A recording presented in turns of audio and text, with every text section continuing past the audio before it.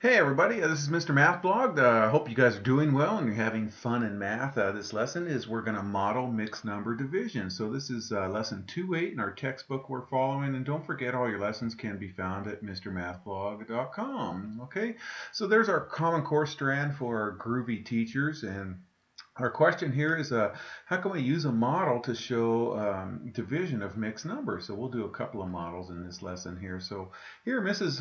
Hoax is a sixth grade teacher at Knowlton Elementary School, and she has 1 2/3 cups of baking soda and is performing a science experiment with her students by mixing 1/6 cup of baking soda with vinegar. So if she uses the same amount of baking soda for each experiment, how many times does she perform the experiment? Okay, so she has 1 2/3 cups total, and she's making 1/6 cups of baking soda. Okay, so which operation should we use to find our answer? Well, this one is a division one right here, because we're finding the number of six size cups that we can fit into this 1 2/3 size cup right here. Okay, so we're going to go ahead and use pattern blocks to represent 1 2/3. Okay, so since we're dealing with six, you guys, I figure we'll start with a hexagon right here.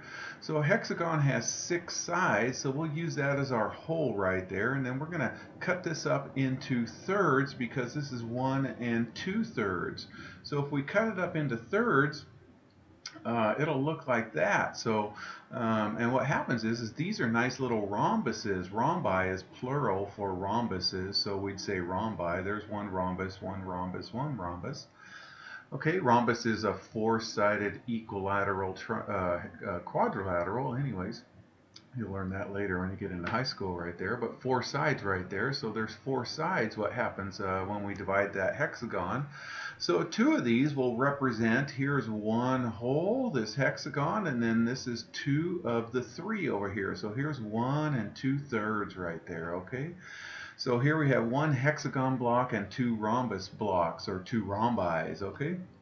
All right, so now we're going to use the blocks to show 1 2/3 blocks above being divided by 1/6. Okay, so think one block represents, so it looks like these triangles represents a whole right there. So if we cut it up into six, then we just go right down the middle, right down the middle, and right down the middle, and it makes these little triangles right here. So one triangle represents 1/6 of that whole right there. Okay, so how many triangles covers all one? Here's 1 2/3 right there. So let's make this a triangle and make this a triangle right here. And then, so how many triangles do we have? There's 6 over here, and there's 4 more over here. So that's going to give us a 10 total triangles right there. So 1 2/3, here's the 1 2/3, and when we divide it by 6, here's the 1/6 size triangles, we get 10 right there. Okay,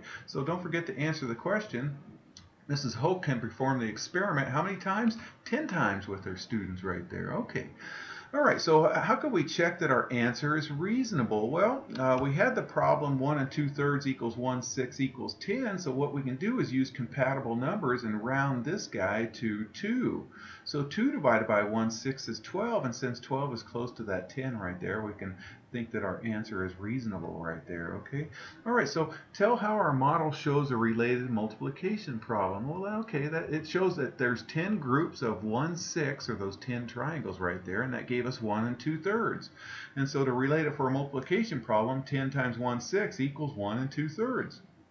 Okay, and then suppose a mixed number is divided by fractions between 0 and 1. So think of a fraction like 1/2, okay? So is the quotient is the answer greater than or less than the dividend? The dividend's the number that we started with. Okay, so suppose that a mixed number, the number that we start with, is divided by a number between 0 and 1, like a half. Is our answer going to be less than or greater than the quotient? And explain. Well, it's definitely going to be greater than, you guys. Since we're finding out how many groups of a number less than 1 there are in a given mixed number, there would need to be more groups that are in that mixed number right there. So for example, right here, if we had 4 1/2 divided by 1/8 right there, it represents the number of eighths in 4.5. And since 1/8 is less than 1, there's definitely more groups of 1/8 in 4.5 than there are groups of 1 in 4.5. Okay, hope that makes sense. All right, so we can use a model to divide a mixed number by a whole number, and that's what we're going to do with this one. So David has 2.5 quarts of punch. He wants to divide the punch equally between two pitchers. How many quarts of punch should he pour into each pitcher? Okay, so what we're going to do is divide this 2.25 quarts right here divided by the two pitchers right here. So we're going to figure out how many quarts are going to be in each pitcher right there. Okay, so let's draw a model to represent the total amount of punch. So think, okay, we're going to divide 3 holes into, because it's going to represent this 2 1/4. So we're going to divide 3 holes into fourths right there to represent, so we can cover the 2 1/4. Okay, so let's go ahead. Here's 3 holes right here. Okay, so this would be 1 hole, 2 hole, 3 hole right here. So now we're going to cut those up into fourths. Okay, so there they are, cut up into fourths right there.